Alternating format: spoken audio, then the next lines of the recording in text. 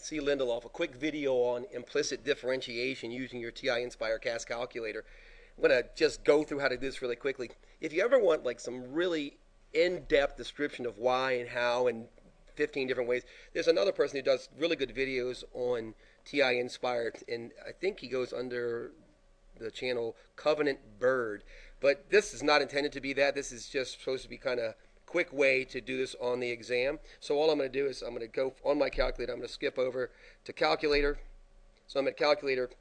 Two ways, more than two ways, but here's a couple quick ways to get to implicit differentiation. One, if you can't remember how to type it in, go to your menu, go to calculus. Remember, calculus, there's at the very bottom you see the arrow. You have to scroll down a little bit to get to implicit differentiation. So you can do it that way. That's one way to get there. The other way is to actually type that in.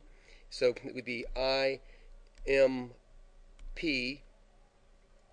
differentiation. And the way that I know this is working, if you look at this now, this is in italics now. When your calculator recognizes something as a function, something that it can do, it will turn it into standard print. So there it is, implicit differentiation. So you open that up with a set of parentheses, and then I'm just going to type in the first equation that I have. The first equation that I have is 16y squared is equal to 400 minus 25x squared, so 400 minus 25x squared. And where did I get that? It's just an equation that I found that can be differentiated implicitly. Here, this is really important because usually when you're using a solve function, you just put comma x.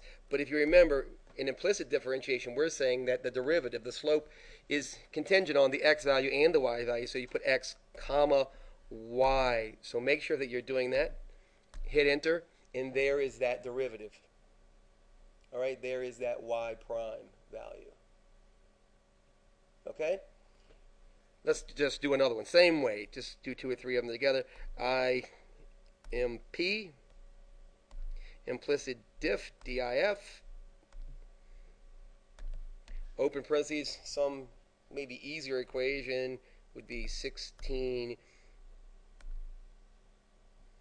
squared is equal to x squared plus 16.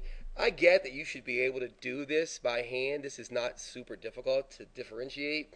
But if they're letting you use a calculator, you might as well. So remember, it's comma x, comma y. You don't really have to close the parentheses. And there's your answer. So hopefully that's helpful. Let's try another one. Let's try just one more. Let's try one that's really, really easy so we know we're getting the right answer. And we'll just do implicit differentiation. This time I'm going to do it by going through my menu. So menu, calculus, scroll down, hit implicit differentiation. And I'm going to do a circle. Let's do x squared plus, I don't know, y squared is equal to 64. Is equal to 64. So if I want to differentiate that implicitly, I put comma x in terms of x and y, right? X and y. Hit enter, and there is that implicit derivative. All right, look, I hope this is really helpful. I'm going to do another video in just a second on implicit differentiation at a point, but I didn't want to drag you on too long. This is one of those things that you should go to your calculus book where you have a bunch of answers for implicit differentiation and work through the models to make sure you're getting the right answer back over and over and over again. By the time you sit for this exam, you will have seen this thing so many times that you're going to be great at it. So, look, I hope this was helpful. Your comments are always welcome. If you haven't already subscribed, please do. Thanks.